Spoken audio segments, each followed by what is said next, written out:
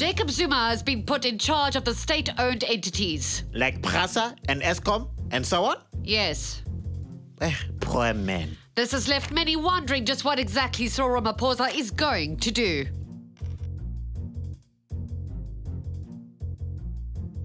It's not at all that I think my comrade has mismanaged these entities and needs more oversight. Nobody said you did. Don't make out like I'm trying to maneuver my deputy out of any role of actual importance because I don't want him to become the ANC's next president. I'm not making anything out. You asked too many difficult questions.